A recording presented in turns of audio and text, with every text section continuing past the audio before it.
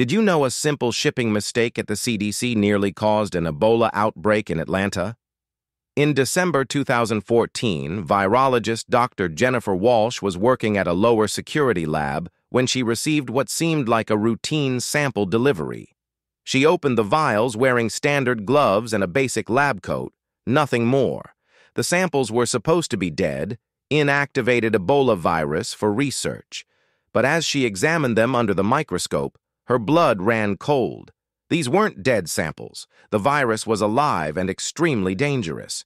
She had been handling live Ebola without proper protection for over an hour.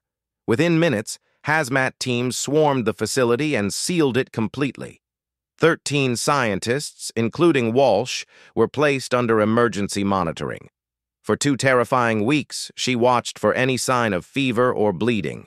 The investigation revealed shocking bureaucratic failures in the shipping process.